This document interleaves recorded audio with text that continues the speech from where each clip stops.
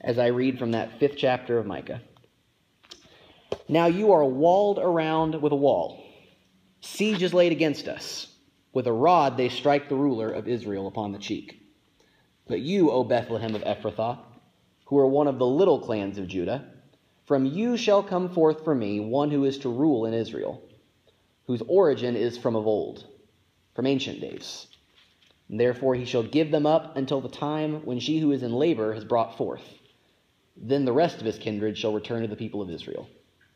And he shall stand and feed his flock in the strength of the Lord, in the majesty of the name of the Lord his God. And they shall live secure, for now he shall be great to the ends of the earth, and he shall be the one of peace. If the Assyrians come into our land and tread upon our soil, we will raise against them 7 shepherds and 8 installed as rulers. They shall rule the land of Assyria with the sword, and the land of Nimrod with the drawn sword, and they shall rescue us from the Assyrians, if they come into our land or tread within our border. Then the remnant of Jacob, surrounded by many peoples, shall be like dew from the Lord, like showers on the grass, which do not depend upon people or wait for any mortal. And among the nations, the remnant of Jacob, surrounded by many peoples, shall be like a lion among the animals of the forest, like a young lion among the flocks of sheep, which when it goes through, treads down and tears in pieces, with no one to deliver. Your hand shall be lifted up over your adversaries, and all your enemies shall be cut off. In that day, says the Lord, I will cut off your horses from among you, and will destroy your chariots. And I will cut off the cities of your land, and throw down all your strongholds. And I will cut off sorceries from your hand, and you shall have no more soothsayers. And I will cut off your images, and your pillars from among you, and you shall bow down no more to the work of your hands. And I will uproot your sacred poles from among you, and destroy your towns. And in anger and wrath I will execute vengeance on the nations that did not obey. Pray over those words. Lord, we thank you for these words from the prophet. We thank you for both the promise at the beginning of this chapter and the judgment at the end. We thank you for this balance of mercy and judgment, of love and wrath. Lord, I pray that this message would speak to these words, would help them to jump off the page into our own lives. It's in Jesus' name that I pray. Amen. Well, as I'm sure you've noticed, Lindsay and Andrew are not with me again this morning. With the plan being to be at the cafeteria, Lindsay and I had talked about it after the creek flooded, and we decided that it was hard enough for a not yet 2-year-old, it's hard enough for adults to focus in that cafeteria without asking a not yet 2-year-old to do so. We thought that at church, he knows the environment, he knows what he's doing, he knows the rules, he knows how to behave, and so we bring him Sunday in and Sunday out. But at the cafeteria, we thought that was a lot to ask of somebody his age. I've been noticing lately, as I watch him during the days and then when Lindsay gets home from work at night, that Andrew is definitely entering that stage of life where from time to time he goes what I've termed full toddler. Sometimes he is as mild-mannered and well-behaved and sweet and joyful as you could possibly hope for, and just an absolute joy to be around. And sometimes he goes full toddler, where he needs it exactly his way. He wants what he wants right then and there, and that's all that he wants.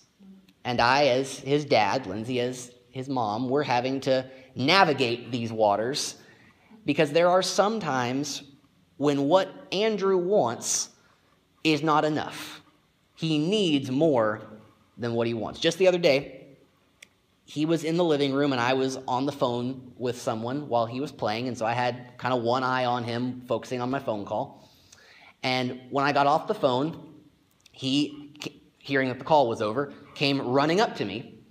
Daddy, daddy, daddy, hoop, hoop, hoop. He has a basketball hoop in our living room that is his pride and joy, and he had a basketball in his hand, and he wanted me to play with him. Hoop, hoop, hoop, daddy. That was what he wanted. I knew exactly what he wanted. He wants that 100 times a day. Came running up, hoop, hoop, hoop. But as he came up to me, I noticed a couple of other things. One, He only had one shoe on now. Somewhere over the course of that phone call, the other shoe had come off. So it was time to do something about that, whether it was put the other shoe on or take the one he still had on off. One shoe was not the way to go. Two, he's got a little bit of a cold right now, and that nose was running about as freely as our creek is right now. So it was time to tend to that as well. And third, something had happened over the course of that phone call that also needed to be tended to. If you were watching me closely, you know what I'm referring to. Andrew only wanted one thing in that moment. He just wanted Daddy to play with him. But as his father, I knew that he needed more than just what he wanted.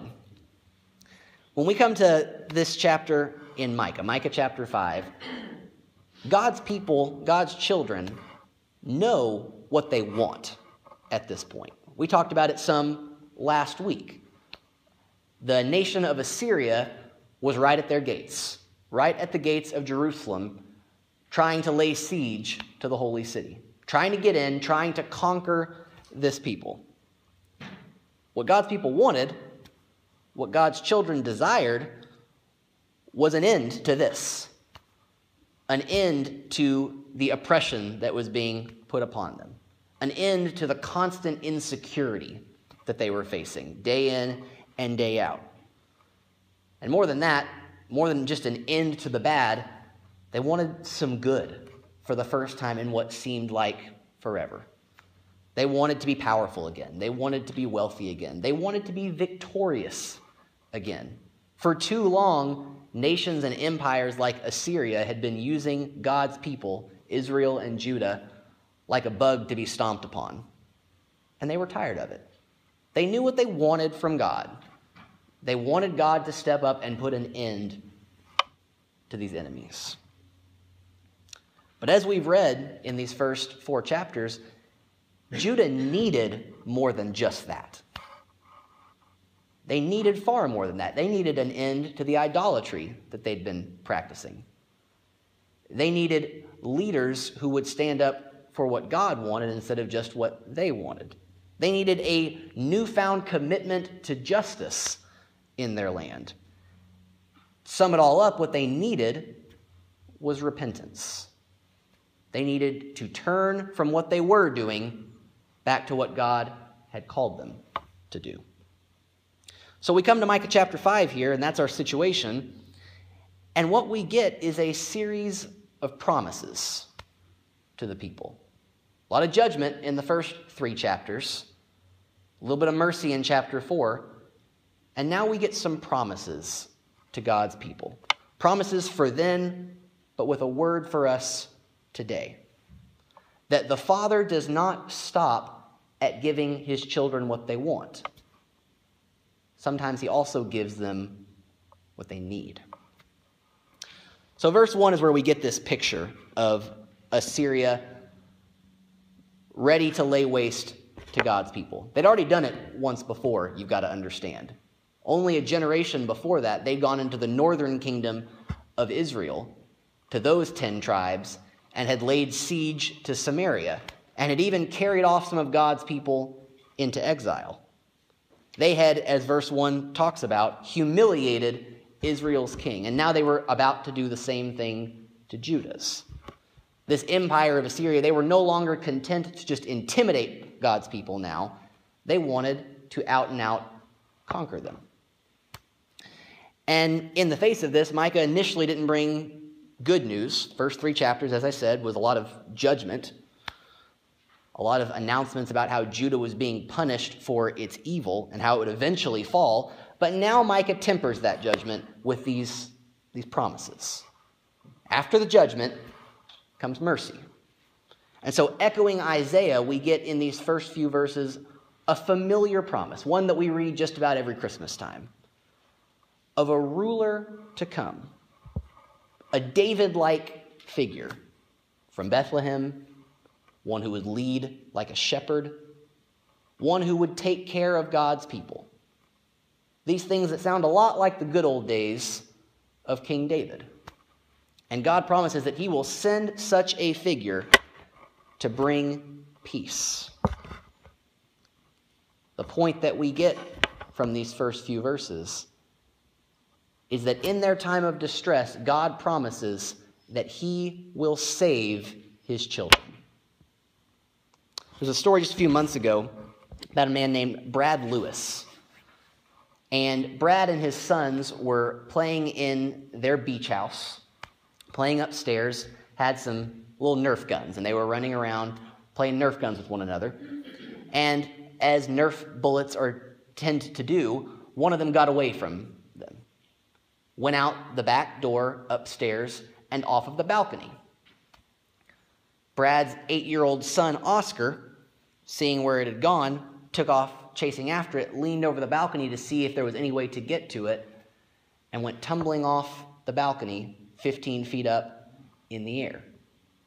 Brad, thinking fast, grabbed his son and tumbled right off with him. And in that 15 feet from the top to the concrete below, Brad grabbed his son, clutched him close, turned his back, and absorbed the entire impact of the fall. Suffered broken vertebrae, broken bones in his neck, severe injuries. His son escaped with nothing but a concussion. Media got word of this. It's a good human interest story of a father saving his son. Was asking Brad what was going through his head in those just second and a half of falling, what he was thinking that prompted him to do this. And Brad said, "I've got to tell you, I think any father would have done the same thing." When I think about these words from Micah, it occurs to me that our Heavenly Father did the same thing.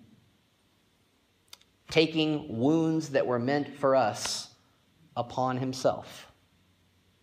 And the reason for this is very simple, because God saves his children. Every Sunday, we sing about that. We worship God not only as Lord, not only as Master, not only as Creator, but as Savior. We praise the fact that God saves his children. What Micah promised, we have seen fulfilled in Jesus.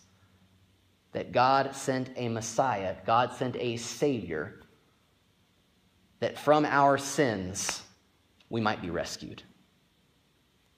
We worship him for that today, because God saves his children. Of course, salvation is not the only thing that's promised in this passage.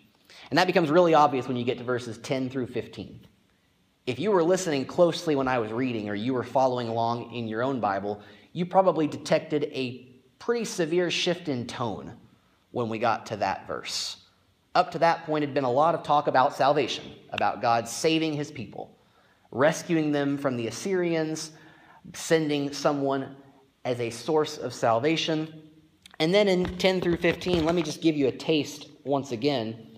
"In that day, says the Lord, I will cut off your horses from among you and destroy your chariots. I will cut off the cities of your land, throw down all your strongholds." And it goes on and on and on like that, all the way through verse 15. From this message that the Lord God will trample the enemies of his children to suddenly something much different. Now, I think I can probably guess what Judah wanted to hear from God. What they wanted to hear when this Messiah came was, "On that day, I will fill your treasury with gold." On that day when Messiah comes, the land will once again flow with milk and honey. On that day, the throne will be restored. On that day, Israel will reign supreme. On that day, on that day, on that day. What he says instead is, "On that day, I will take from you every source of false security you have.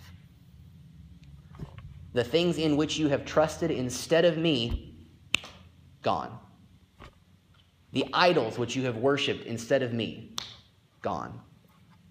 The false promises in which you have invested your lives, no more. When that day comes," God says, "you will rely on me and me alone." So if you've been wondering how the hammer of judgment from chapters 1 through 3 connects to the promises of chapters 4 through 7, here's your answer. Not only does God save his children, he also sanctifies his children. Remember whenever I was a child, there were certain obligations, certain responsibilities, certain appointments that I would try to weasel out of. When I found out that a dentist appointment was going to be happening soon, it was not unusual for me to find another commitment that was that day to where, dentist appointment will just have to be rescheduled for a few weeks until I can figure out how to weasel out of it again. Whenever there was a school day where I didn't particularly want to go very much, I just wasn't feeling all that good all of a sudden. Just these times would come where I had a responsibility, I had somewhere I needed to be, and as a child, immature, I'd look for a way out of it. I'd look for a way to get to what I wanted instead of what I needed. But every parent in this room can tell you that your job as a parent is not just to give your kid what they want. As I said, I'm learning that a little bit more every day. Your job is not always to keep your child happy. A parent's job is to keep your child healthy, even when it's sometimes at the expense of their happiness. The same goes, I think, for our Heavenly Father. Hear me when I say this. Our God is far less concerned about your happiness than he is your holiness. Let me say that again. Our God is far less concerned about your happiness than your holiness. Because I think the people of Judah would tell you, you can be pretty happy and pretty sinful at the same time. You can fill your lives with the kinds of false security and false promises and idols that were captivating them back in these days. And for a while, at least, you can be pretty happy with your situation. But you can't do so and still be following God. God cares far more for our holiness than our happiness. He's far more concerned that we strive toward his image than the false images that we conjure up for ourselves. There's one more thing I notice here. In saving his children and in sanctifying his children, God does one more thing. He surprises his children. Because he promises this Messiah, this king to come. But the description he gives isn't exactly like what you might expect. For one thing, he says that this ruler to come will come from the little village of Bethlehem. If you were mapping it out back in that day, you'd probably want them to come from Jerusalem. That's the holy city. That's where God is. Bethlehem. We already got a king from there way back when. What's a little place like Bethlehem doing getting a king? He'll lead like a shepherd. Well, if Assyria's right at the gates, I'm not looking for a shepherd, I'm looking for a warrior. I don't want somebody with a rod and a staff, I'm looking for somebody with a sword and a shield. But God says he'll lead like a shepherd. And there's this little bit in verse 5, so much you almost probably didn't notice it. He shall be the one of peace. I don't think Judah was looking for that in that moment. I don't think they were looking for peace so much. I think they were looking for someone to take on their enemies. Someone who would do what none of their prior kings had been able to do. Verse 7 goes on to say that this one to come would depend solely on God, even when being surrounded by enemies. And verses 10 through 15 talk about how God won't just smash sin and wickedness outside of Judah's borders, but will also smash the sin and wickedness within. The promise of salvation is nice. That's something you could wrap your arms around. But there's little surprises in there that weren't quite what the people were looking for. We can guess what Judah wanted from God, but God surprises his children then and today. There's a video that went viral a couple of years ago. A couple of parents who gathered their kids around the kitchen table, and it was apparent from the first few seconds of the video that they were about to go on a trip. This was the last breakfast. There were suitcases piled in the corner. They were getting ready to go on a trip, and the parents sat them down and said, "There's something we need to tell y'all about our trip. We're not actually going to Grandma's house." Because you, the YouTube viewer, see at the top, parents surprise kids with trip to Disney, you know where it's going, and you're just waiting for the reaction now when you watch this video. It's not what you think it would be, because the parents say, "We're not going to Grandma's house after all," and the little girl at the head of the table starts sobbing, bursts into tears, just horribly disappointed by this news. She was all set, all excited to go to Grandma's house, and being told that that's not where they're going, before they can get the next half of the announcement out, she just can't take it. Tears streaming down her face, and her parents try to console her, try to tell her, no, it's good. We're going to go into Disney World and get to see Mickey and Minnie, and they're trying to give it. The girl can't hear it. "I just want to go to Grandma's." That's her concern. She's sobbing so hard she misses the good news. We can identify with that little girl, I think. Because sometimes we are so fixated on what we want, what we expect from God, that we miss out on his far greater plan. We're so convinced that we know where he's leading us, that the minute a detour happens, we break down. That the minute he does something we weren't expecting, we just can't take the surprise. There's a reminder for us here that we ought to approach God with a spirit of humility, trusting that his ways are greater than our own. Because the truth is, sometimes God surprises us.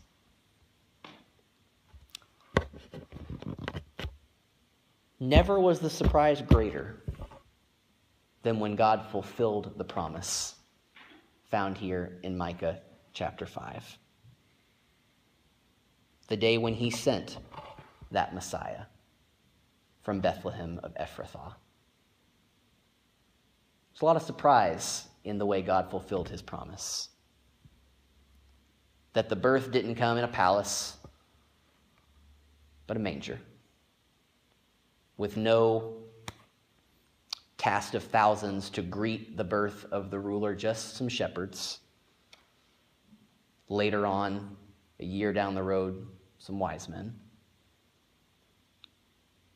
This Messiah was a surprise because he was accompanied throughout his life not by a palace guard, but a motley crew of fishermen and tax collectors and just general ruffians.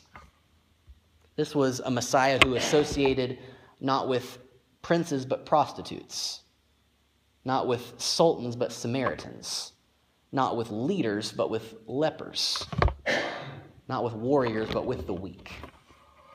This was a Messiah who, when he came into his glory, made his triumphal entry not on a royal steed, but on a humble donkey.